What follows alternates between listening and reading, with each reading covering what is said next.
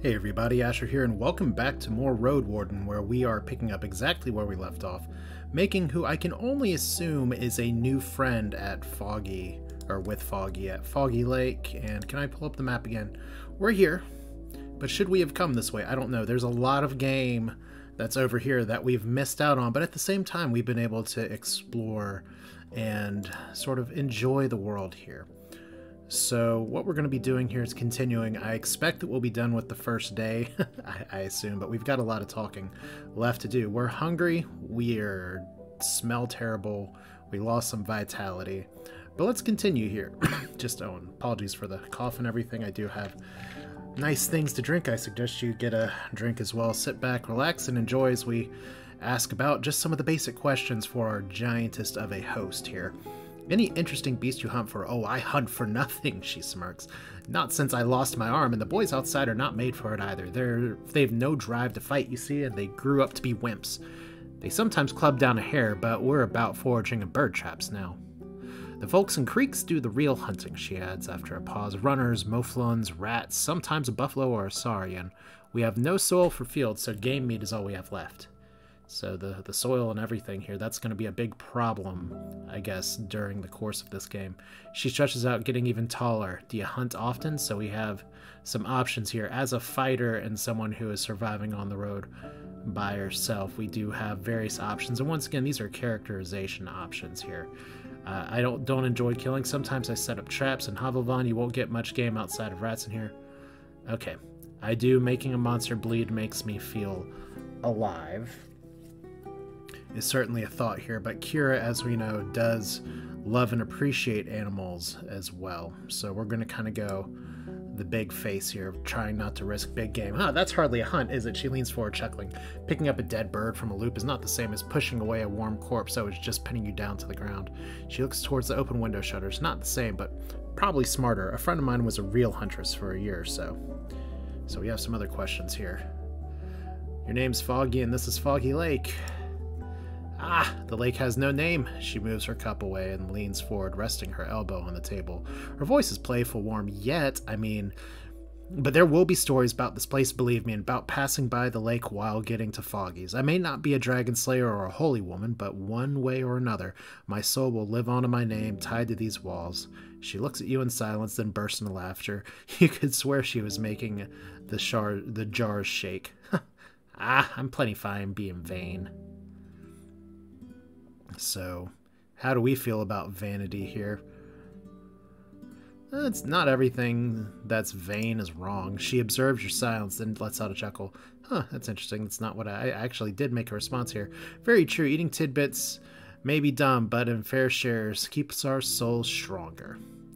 So, the spot where her right arm should be. Do we go for the sensitive questions here? Well, these are both pretty sensitive questions. She leans back, moving her shoulders and chest up and down as if she's having a soundless chuckle. Not one I'm going to share with a newcomer, dear.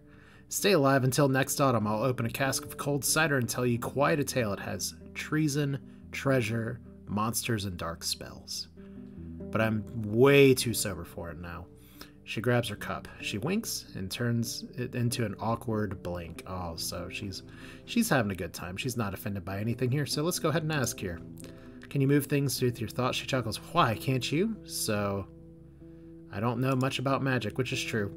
Without a teacher, there's not much you can do. My grandparents used to be great mages, but not great enough to survive the plague. Her scarred lips form a grimace. Mama got no talent from him. After a year of training, she was hardly able to move a feather a foot. I always knew I had a strong pneuma in my blood, but there was no soul there to teach me how to use it. She examines her cup. The ladle stops moving. I'm trying to figure it out by myself, but I may not have enough summers left. So we can ask about the place outside as well. Are you going to build a wall? Why not? Then grow my connections in the villages, buy more hard drinks, build another shed, a cabin even, and hire a private warden for the road, for my guest. She sips her cups looking at you, but in the distant future, we at Creeks need to take care of the eastern route, clear it for the traders. Without trade, all I have is locals, and they don't even use dragon bones. Why do you care, dear? Are you planning to stay around? So we have a few options here. Remember, if we go back to the journal, which we can check at any time, We are looking for a new life. That's, if it comes up in context, I'll tell you why. But for now, we have some various options here. At least a few years. Her smile would suit a bear. If you know how to use that axe of yours, you'll be more than welcomed. On this side of Hag Hills, we need folks who can handle themselves. No matter if they're road wardens, mercenaries, or guards, not just soldiers, she chuckles. So let's ask her about the drinks.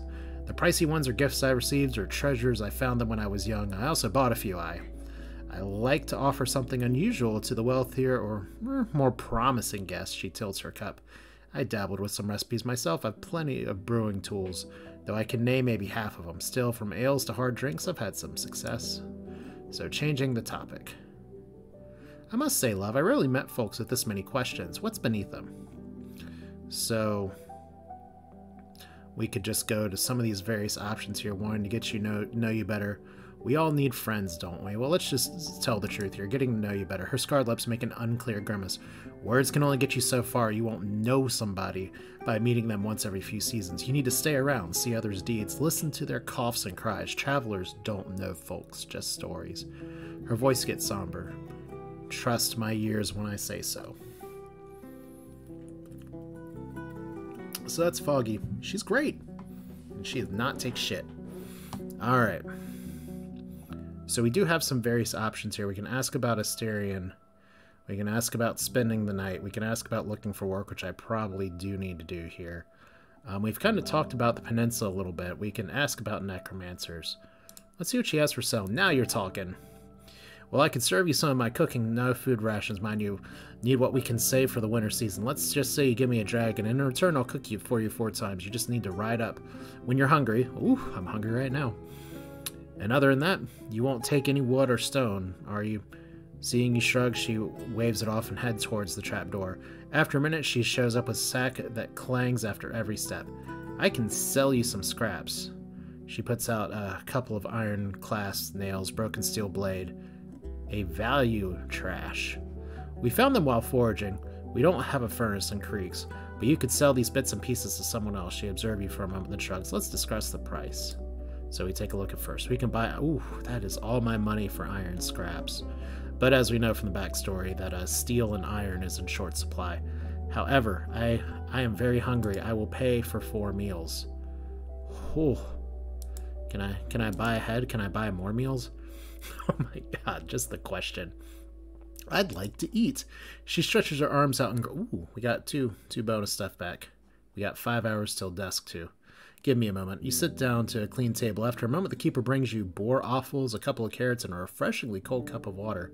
Once you're done, Foggy packs the leftovers for you as a snack for the rest of the day and mentions that you've already paid for another 3 meals. We could eat twice. Let's check our inventory real quick. Do we have anything that we might want to sell? Apparently, we can't use that right now. We have a simple arrow. We're not going to sell our horse. Yeah, I don't know if we have too much. Unless she wants to sell wild plants. Nah, love, come back when you got something to sell for a profit or maybe hang on the wall. Alright, well, we're not doing much selling yet. Could I spend a night or 2 under your roof? She approaches the window above the table and looks outside. Your beast won't make it easy for us, dear. She places her hand on the shutters. It's not a city inn. I don't cook for a smile. I don't work to feel noble. I allow folks to lie down there for free. She points to the bare fur with her broad chin. But that's about it. If your horse stays outside, it'll lure the beast to us. But if we move it in here upstairs, it'll leave its droppings on my floor. She gets annoyed even by the idea. If you want to rest here, love, be ready to either pay with a coin or some food rations, or spend the night keeping your mount quiet, and clean after it in the morning, will you? So, technically, we can stay here, I guess. Does that unlock on the map? Yes, it does show as nighttime shelter, so that's good. Well, let's ask the big question. I'm looking for Asterion. She looks at you for a longer moment without the slightest movement. And why do you think he's here? Oh my god, this is the total answer Kira would give. Is he here? Her face darkens and scratches her knee. Don't upset me. Yeah, see, that she has a good way of putting her foot in her mouth. Right now, I suspect everyone would are looking for clues. He could have been swallowed by a toad for all I know. I'm just asking for help.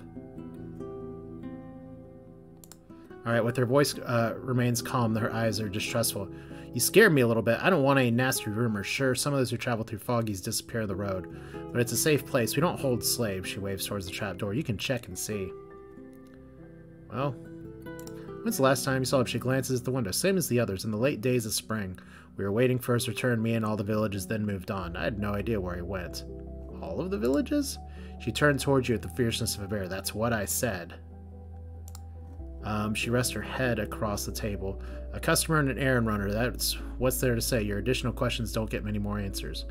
She brings up the man's looks and equipment without adding much to what you already learned from Tulia.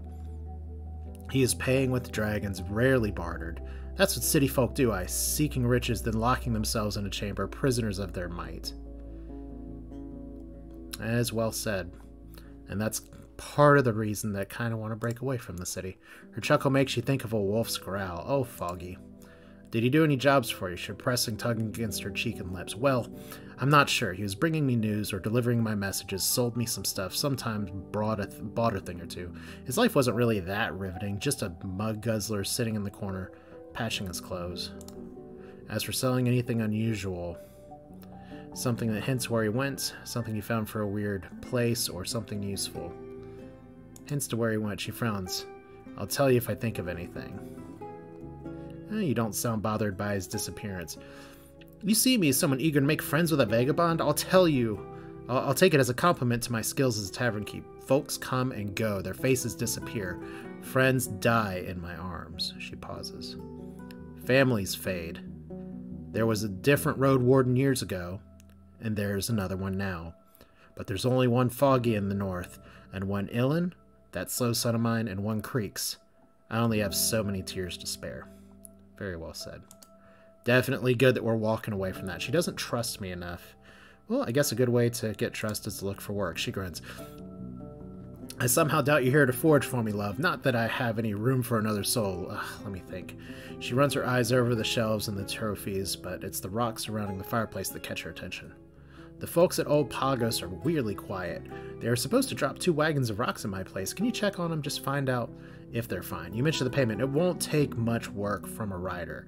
You can get there and back in less than a day. Just ride west of here until you get to the crossroads, then another one. Turn west again and you'll find the village. I'll give you, let's say, a dragon bone? You mentioned that it's not much, but she waves off. A Roadwarden should get familiar with all the villages anyway, right? Just do this when you have a chance. I'll have more coins for you once you prove that you can be trusted with simpler tasks. Okay, well, Old Pagos is, I guess, one of the villages here. What does she say? Ride west, hit a crossroads, turn west again. Okay. What can you tell me? It may be one of the oldest villages in the north, but even if not, it's safe, with strong walls and safe roads. Their crops are weak, but for generations now they've been cutting stone and building for other tribes in exchange for supplies.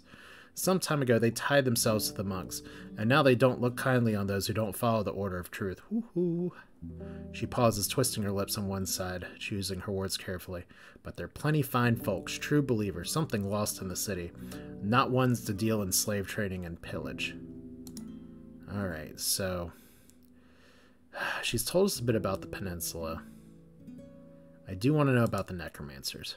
She rubs her chin. I don't like what they're doing one bit, but I can't blame them.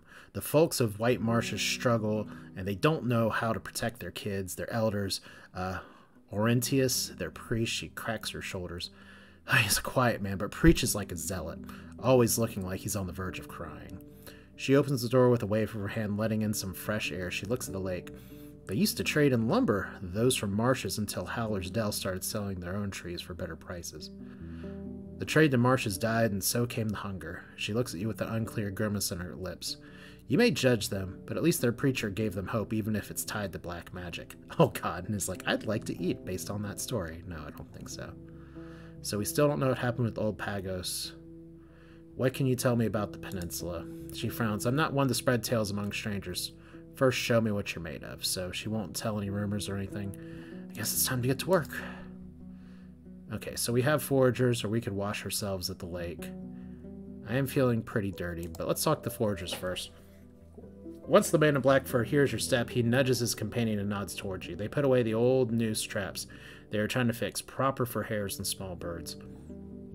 The tall one spreads his arms, thundering his loud welcome. Ha! Roadwarden, I guess we're going to see each other a lot. I'm Ilan, the shorty here is Zevi. The man in black fur looks up, frowning. There's also the one-handed man you saw in the attic. Unlike the rest of the staff, he has an unkempt beard and worn clothes made of blue fabric, patched with scraps of flour sacks. He's looking down to examine the trap, but his shoulders are slumped, eyes absent. Ian doesn't introduce you. So we say, Kira, nice to meet you. Were you at Pelt to the North yet, friend? He blushes. How's Delit doing?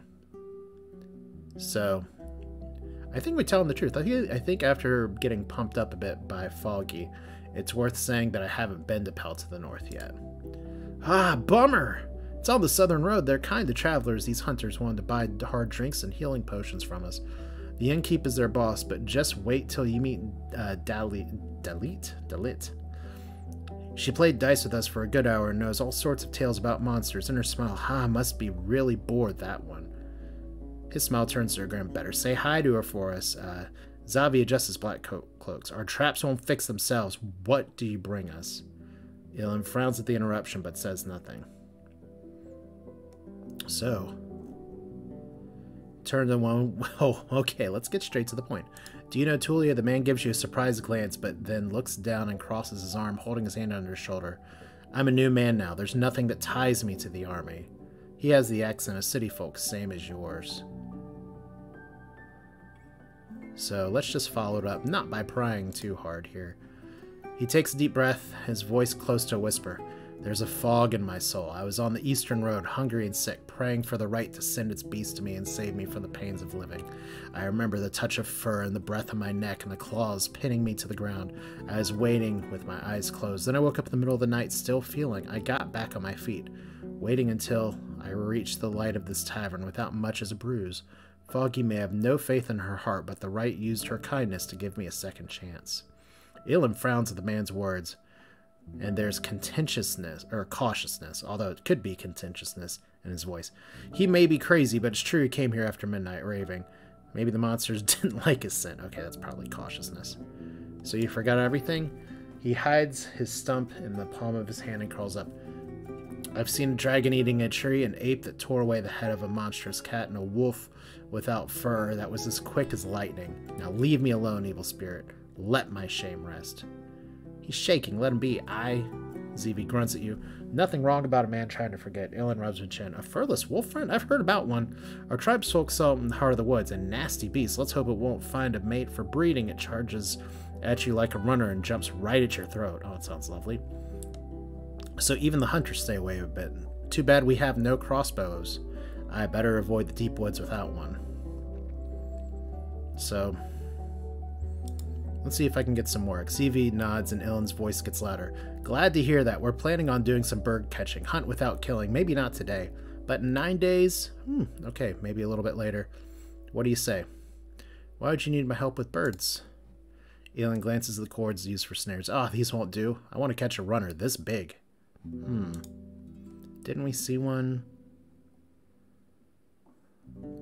Yeah, I want to say we saw one at the foraging grounds before. And bring it here alive. We want its meat for later. The man with one hand interrupts him. His voice is weak but disdainful. Beast ought to be dealt with, not tamed. Bonding with monsters brings only death. Bring us full bellies in winters, squawks TV. So, how much can you pay? I mean, it's just a scary trip, but it won't take that long, Ilan shrugs. Just show up here at noon or before it, and we'll be back in a few hours. You'll get 5 dragons, 2 if the bird dies. That's a good price for one afternoon. So, we can't leave our horse behind. I wouldn't worry about that. Ilan waves his hand just like his mother. The idiot will take care of it. The one-handed man starts to object, but a harsh shut-up from Zevi makes him sigh. His shoulders sag. He's really a defeated person. Ilan goes on. He's a loony, and would stumble over his own feet on a trip, but does what he needs to do, or does what he needs when told to. And you know he won't steal it. He hates animals. So, what's your plan? Ilan grabs the rope and shakes it in front of you. We would catch its necks. Your part would be to keep it from running. Don't hurt it, just make it busy enough for us to surround it. Well, you shouldn't need weapons for it, friend, but you may look for something worthwhile in Howler's Dell. Ilan points west. Akakios is about trade. Not much for idle talk, but he sells things for all of his folks. Now, it does sound dangerous, but fine. I'll be back in 9 days after that. So we do have a new entry for bird hunting. Do so. We still need to prepare, and you better do so as well. But don't make us wait too long. Let's not test the bird's patience. Just come 1 day before afternoon. Alright. Do you get travelers here often? Nah, you may very well be the last one this season. Sometimes a group of adventurers, who knows why, and southern traders in the spring and autumn. Most of our visitors are from the villages, usually creeks and gale rocks. They leave goods at our place or just outside, and my mom barters with in their name with the others. I mean, rocks, timber, furs, barreled fish can wait a few days. And what about the peninsula? Zeevy lets out a sigh. Not much here, trees, rocks, ponds. I've never been to Howlers. He starts, but then Elin chips in. I have, a couple of times. A nice place, kind folk, lots of grain. They have but one trader, Akakios. He pays poorly, but at least doesn't waste one's time. Get straight to the point. See, he thinks for a bit. And they're so tall, twice as tall as he is. He points to Zeevy, who frowns and squawks back at him. Bullshit. You gossip for the next few minutes, but the things they share with you are of little use. They end up saying you should speak with Foggy instead. She used to travel a lot and speaks with every visitor, so we just walk away. We could wash ourselves in the lake. I mean... oh boy. That's a lot of text for washing yourself in the lake. You enter the bridge and move the edge. Somewhere below you notice a glimmer. Hey, you, step back! Without even thinking, you leap toward the yard. A long, teeth-filled mouth breaks to the water surface, splashing in every direction. It bites the empty place where you're just standing, where its front limbs, thick-scaled and ending with its claws or large your fingers, land on the wood. Once the saurian's yellow eyes notice that you're outside its reach, it nonchalantly slides into the lake.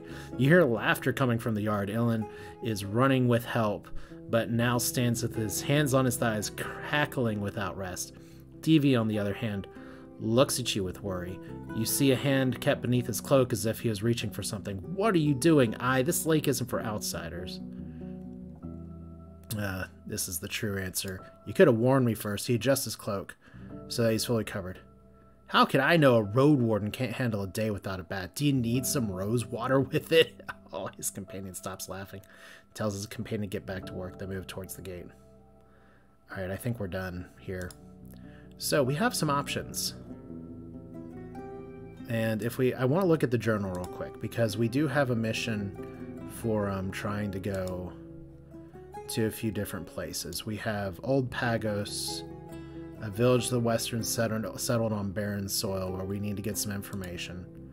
We have White Marshes, but there is a place that I've heard mentioned here a little bit that it's like these three places will sound like they'll all go to different villages. We have a necromancy place over here somewhere. We have Old Pagos that they said follow a crossroad to the west. But we're going to keep going east. Back out into the wild. The road east is beaten and clean, with enough space to fit 2 wagons side by side. You pass by a few plum trees, apple trees, and cherry trees, but many more stumps, likely belonging to what has been turned into Foggy Lake. The life in the plains is busy and loud, but so far you don't see any lurking beast. Judging by the many trampled parts of the meadows and fresh wood trails, the foragers search this corner of the peninsula quite often, and they didn't leave much behind. You reach a shimmering pond at the edge of the forest. You ride beneath 2 trim trees growing on opposite sides of the path like columns leading to the Wright's temple. Shouts and heavy steps prepare you for trouble ahead. 2 shells are circling around each other.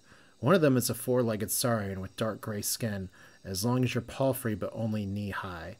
It's wandering left and right along the bank, hissing repetitively, sticking its split tongue out, and then retracting it. The stout monster doesn't look like a born hunter of humans, but its long tail is swinging like a whip, for now only threateningly so, but you don't doubt that getting hit by it would likely break your bones. The second shell, belongs to a brown-skinned man wearing leather pant, a long woolen cloak, not wooden cloak, you wouldn't want a wooden cloak, and the matching pelt of a wolf on his head and shoulders, like a hunting hound. His voice is both gentle and scared. Oh boy. And he's stretching his hands out in front of him, trying to make the beast stay away as if it's a mouflon.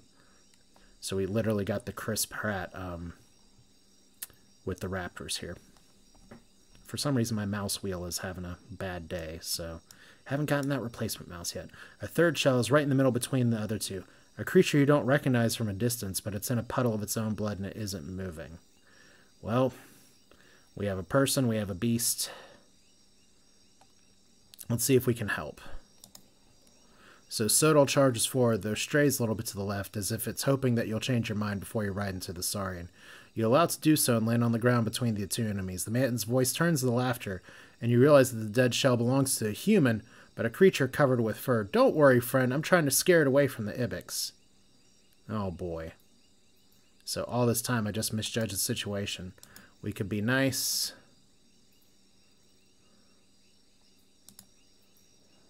Just step away. I'm not going to help you die for a scrap of meat.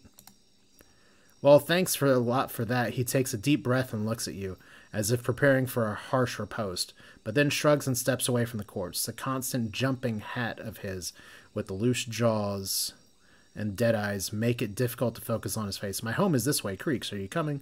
Before you answer, he turns around and heads uphill. The Saurian observes him for a bit, but you can't read anything in his eyes. Once you grab the reins and lead your mount forward, the beast doesn't waste any time. It puts the ibex's head into its mouth. Wow. Okay, as if it's trying to swallow the entire creature at once. That's not something I really want to mess with. You leave the pond behind and approach the woods. Even from a distance, you can see a distinct trail leading between the trees. It's not a forest garden, but it's not bad. With every word, the man's voice gets more cheerful. It's not that gloomy, and I haven't even seen a cat there this year. But with no cats, there are boars there now. And as there are boars, there are also more gargoyles. He sighs, his steps get lighter. And so he leaps forward and bows to you, showing you the tip of his furry hood. Better not go too deep, kind traveler. There are no roads there. I hear the crickets. How many? We got 4 or 5 hours before dusk, so this must be the mountains where dusk comes a little earlier. His face is not much older than 20, shaved with great care, cleaner than among city folk, while his hood is heavy, cloak masks his figure. He seems well fed and healthy. So, I think this is... I'm not a pathfinder. The wilderness is for me, though, so we'll never know where the path leads him. Aye, the spirits can be nastier than a sack of ape shit. But from all places, I'll be glad to be led to Creeks. We don't starve. The work is hard, but there are no merchants above us. It's a gorgeous place, you know. You'll love it. Well, there we go. Don't ruin the surprise. The road is gentle, but the man is incapable of being silent. Every unusual tree seems to be tied to a story from his life, and he makes sure that you notice the first stream you cross on a new, solid bridge. One of many creeks, you see, he says with untamed amusement. A thin gorge leads you between the mountains. So, I was right about that. So this place is quite susceptible to bandits, but it also truly feels like the end of the realm. So here we go, the darkened map here. The first village I reached was Creeks. Wow. Let's look at the map here. So, yeah, game, you want us to go, like, down here and go to the tavern and stuff. We didn't. You follow a trail to a shout of laughter. 7 people, about 20 years old each, are gathered at the wooden bridge, leaning against the railing, bathing in the stream, lying in the grass. Pieces of clothing made of fur and leather are spread out next to cudgels and throwing clubs. Once the sound of hooves manages to break through the chattering, the curious young eyes, untouched by wartime, turn toward you, and an excited whisper spreads. The shells are proudly displayed, and the confident smiles are both inviting and challenging. How's water? The hunter greets his tribesfolk while stepping on the logs. Gentle and warm, says the man resting on his friend's shoulder. Caught any squirrels? There are paths leading in many directions, but the main road will take you uphill. So we have 2 options here, because when it's saying their shells are being displayed fully, it means they're naked. Well, let them be naked. The light dances on their wet hair, both on their heads and crotches, luring your eyes just as much as the revealed chest and muscular arms. This is definitely not like the city. You've interrupted not just their bath. The soul who's speaking with your guide is embracing another man as he's sitting behind him, while one of the women is keeping her arm around the waist of yet another man. You hardly see any wounds or marks caused by sickness. The harshest days of this group are still ahead. As you move your eyes from one person to another, they greet you with smiles and nods. and the ones you walk by on the bridge shift their stances, allowing you to see even more. Oh, well, they're exhibitionists too, then. Once you reach the logs, the hunter chuckles. Ha! Seeking warmth. The young one here thinks more about wooing than traveling in beasts, but that's good. Means they're healthy. They're vain as birds, though. You won't find much to talk about with them. As you look behind, you're not so sure he's right. Nod to the group and then follow the man. The palisade is as tall as the trees, but being placed on top of the crags makes it look impassable. What? Why is the gate closed? The hunter turns to the watchtower and repeats his question, only louder. Maybe Ella is too blind to see we have a guest. A hardly visible guard with a female voice leans down from the tower. He's coming, Howler, relax. Her shouts hint no patience towards him. The youth dine in the woods after a bath. Why would he close? The man glances at you. Let's get awkward. Who's Ella? Just my brother. He gestures for you to ignore. And I'm Ephraim. So thanks to our parents, folks keep mistaking our names, but Ella has a stick in his ass and is as boring and nagging as a legless donkey. The souls from the tower hides again and the gate opens, and we enter the village. The sparse clumps of grass survive only on the edges of the spacious yard. The few onlookers wear working clothes suitable for their hard labor. They're carrying tools, planks, and logs.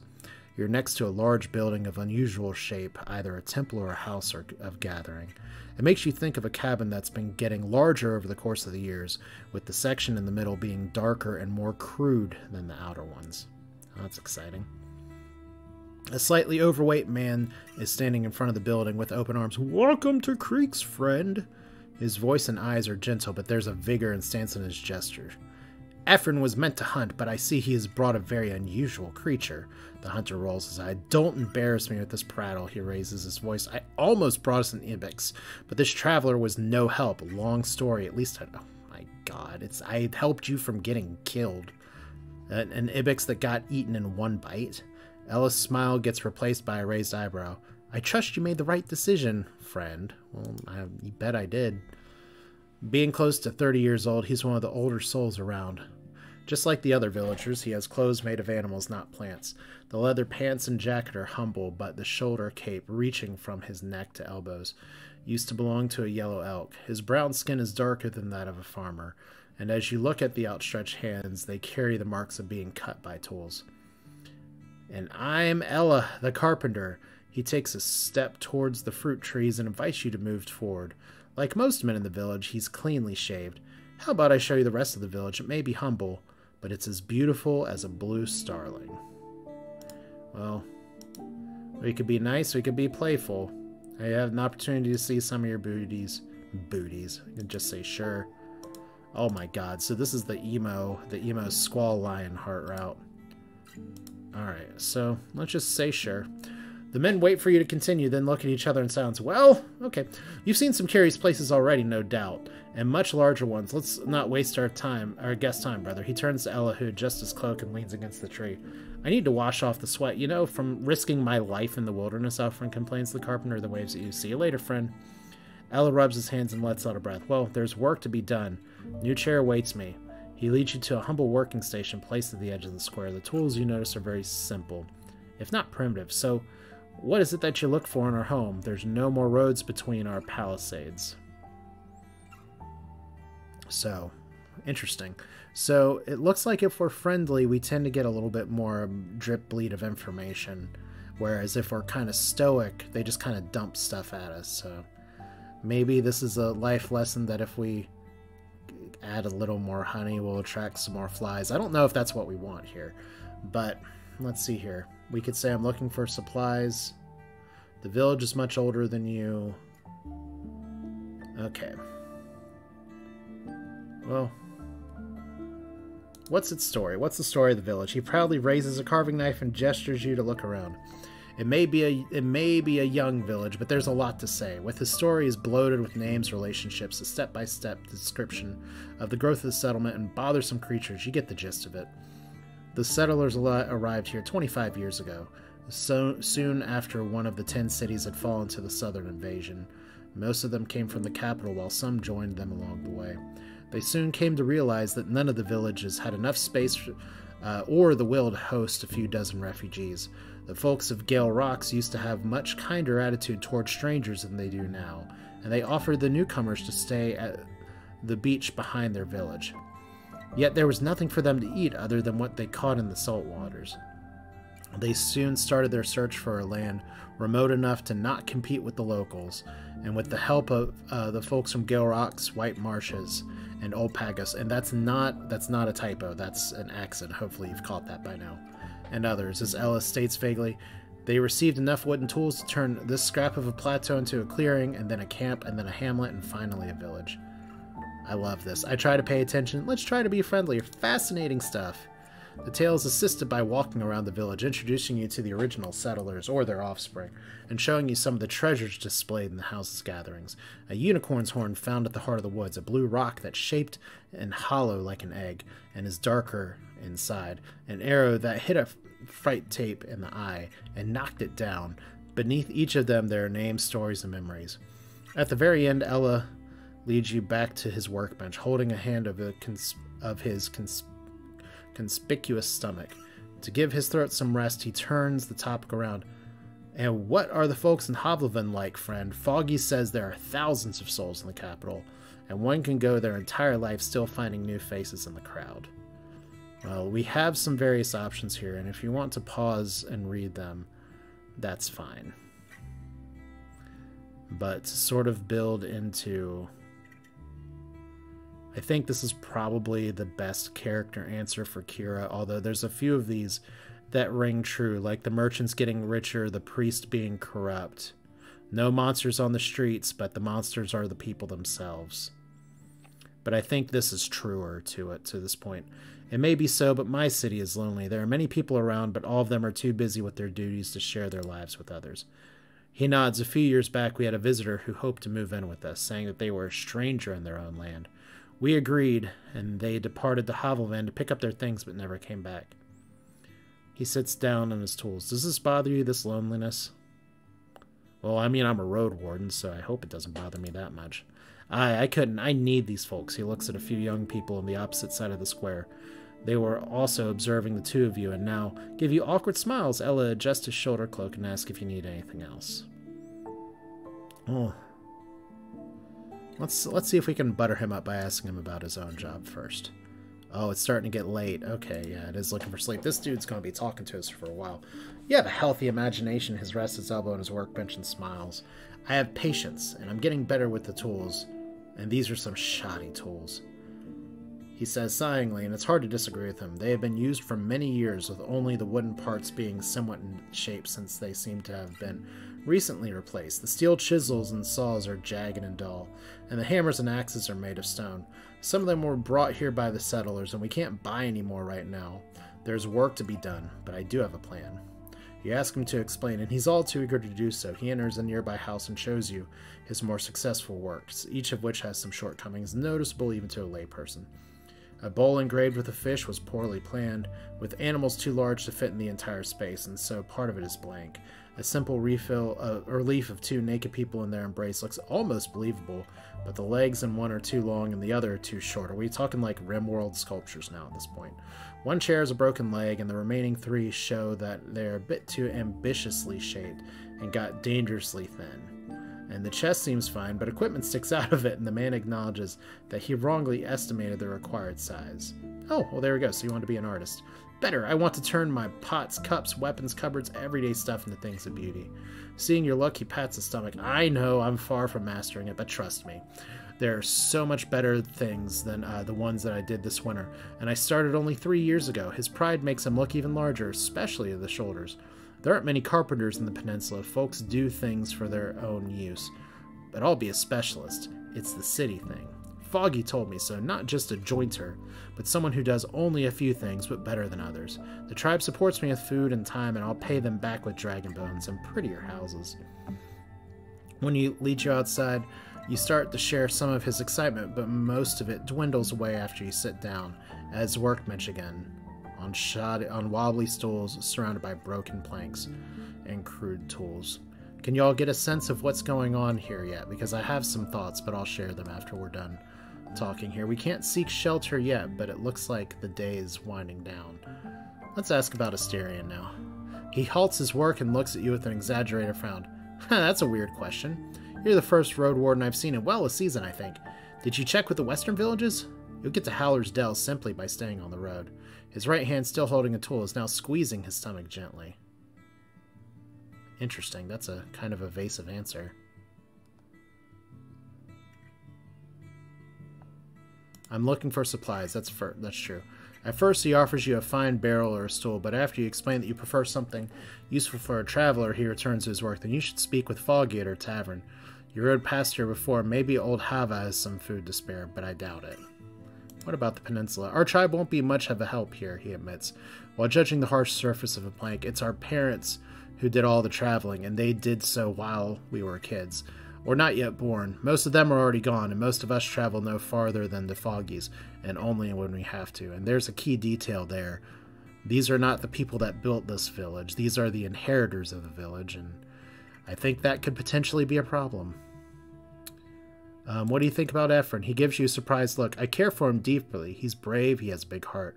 But both our pasts are rough. I don't think you need to hear about him. So he doesn't trust me yet. Some issues with the Eastern Path. At first he gives you a bright smile, but then he nods with a sigh. Aye. So our issues are so clear that folks gossip about him. I'm glad you came to our help, friend. But it doesn't feel right to admit we need help from an outsider. He stands up slowly, walks away, and leaps over one of the log-made tables and looks for something in a pile of wood. This is the part of the land that's always going to be something to do for a Roadwarden. He straightens up with a piece of charred wood in his hand and gets back to you. As he draws black lines on the workbench, he mentions a few names. Creeks, Foggies, Gales, Rocks there. Here's the lake. The map is simplistic and doesn't align with your own understanding of the local distances, but you follow its description without issues. The path from here to the south is getting too wild for us. He repines, making a few strokes. The merchants travel through the other route, through Howler's Dell, passing by Old Pagos and White Marshes. Once they reach Foggy, they have already got full stomachs and many deals closed. When they travel back, they visit the same places again. Folks already know that trading here takes a long time. So you want me to give them an option to get to you first?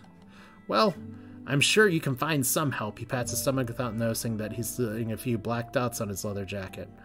There's a few things you could do. Follow the eastern road and see if it's clear. Well, we know that already.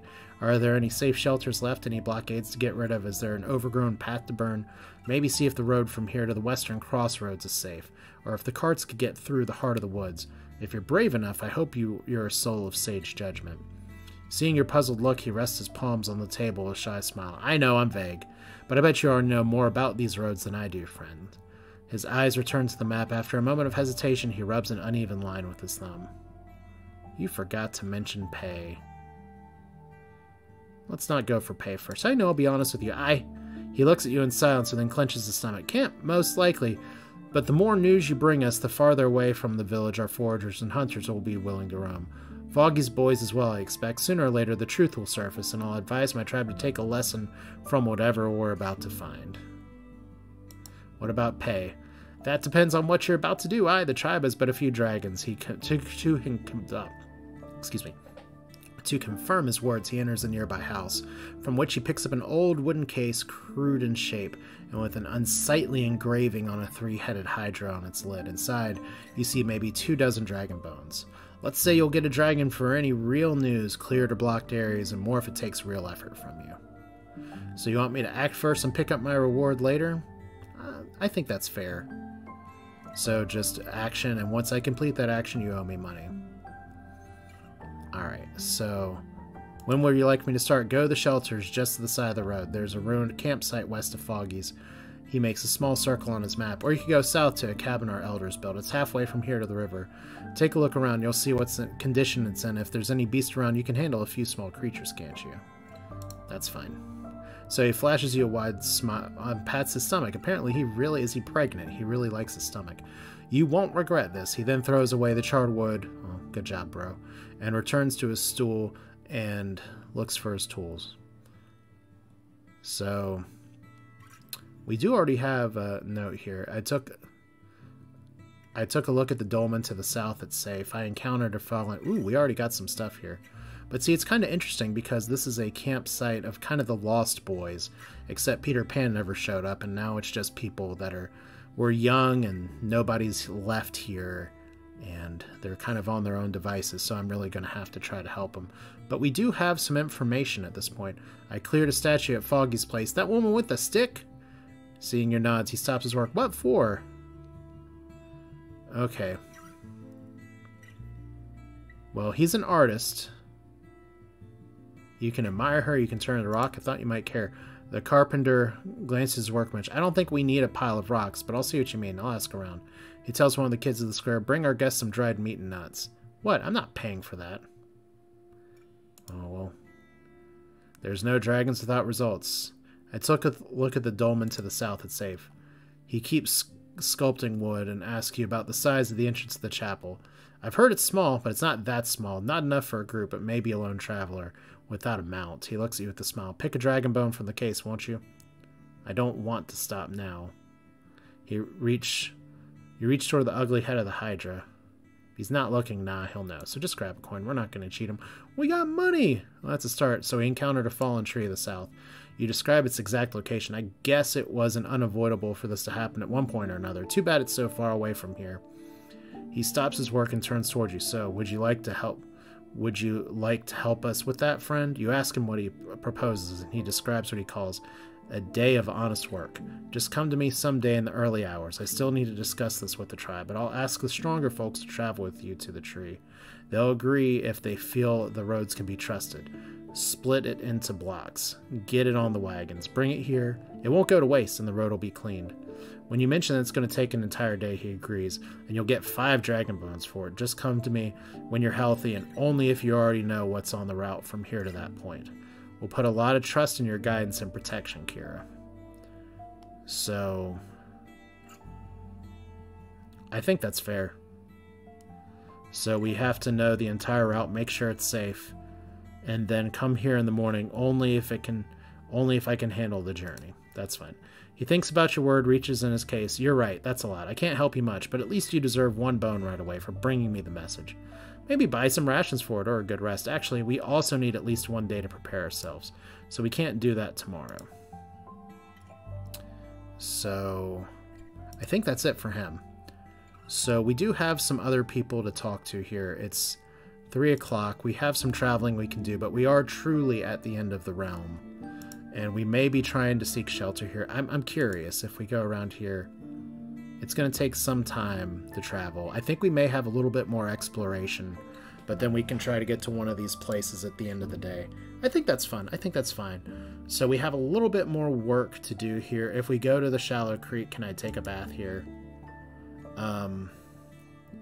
I could jump into the stream. I won't get any cleaner here. Okay, so we're not going to keep our obsession with taking a bath right now. That'll do it for this one. This is Asher with more Roadwarden. I thought we'd be done with the day, but it turns out we're just enjoying a nice leisurely stroll through the land. But we do have some concrete goals for us now. If we can assure that there's not wolves and there's not some other stuff here, then maybe we can clear the fallen tree. But that's going to do it for this one. This is Asher. Thanks for watching. Hope you enjoyed it. Thank you so much for the positive feedback and thoughts. I really appreciate the comments. It does mean a lot. Like I said, this is very different from the kind of stuff I usually play, but it's a game I also am very much enjoying, so all the better.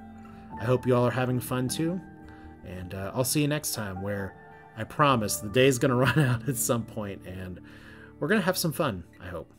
You all take care.